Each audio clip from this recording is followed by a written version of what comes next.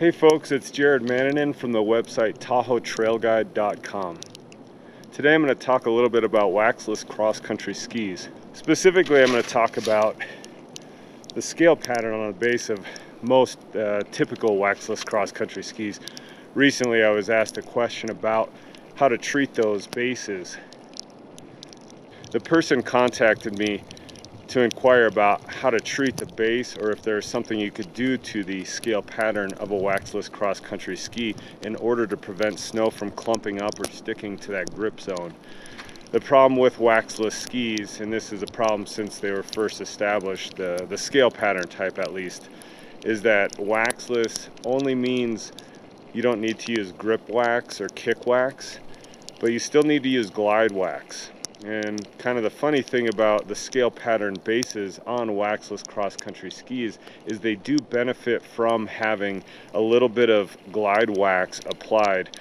Maybe not dripped on and hot waxed or ironed onto the scale pattern. I wouldn't ever recommend that. However, when you're waxing the tips and tails of your waxless cross-country skis, I definitely recommend taking that brush that you're brushing out the wax from after having scraped it to brush over that scale pattern. That will apply just a little bit of glide wax to those scales on the bottom of your ski, and that will help prevent some of the snow from clumping up on the bottom of that if they were really dry. Now, various waxless skis have different types of material for the scale pattern. This pair of skis that I'm using right now,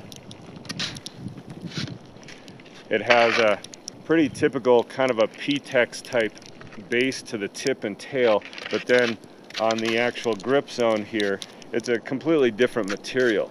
But that's not to say that that material doesn't collect snow under the right circumstances.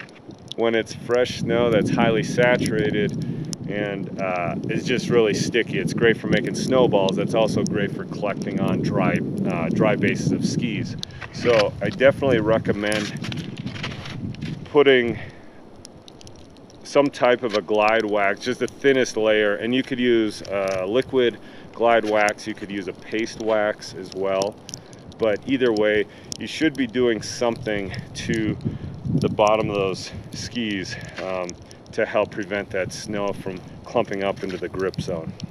If you have no idea what I'm talking about, here's a perfect example of snow collecting to the scale pattern of the ski. Although I treat the bases so it does shear off relatively easy.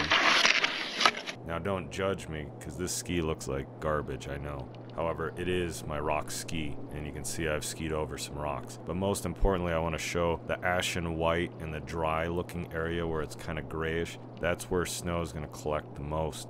Now this is a before and after of brushing that scale pattern with some residual wax on a bronze brush, and you can see it's already getting a little bit more black and shiny.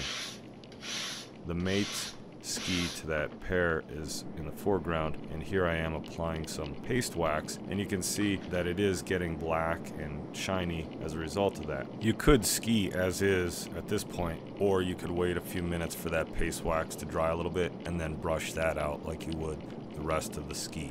Here's an example of a very oxidized ski which will ultimately collect a lot of sticky snow. And then here's an example of a ski where the scale pattern was brushed after hot waxing the tips and tails. I appreciate you sticking around for this long. I hope you were able to get something out of this video.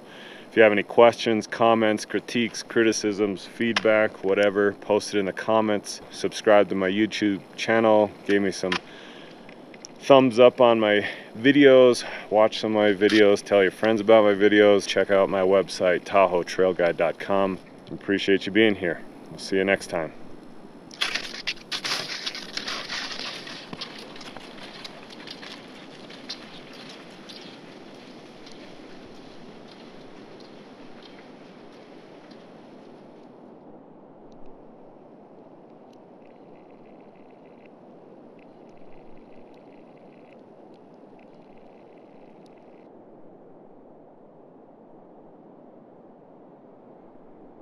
Fresh snow that's kind of saturated. Whoa.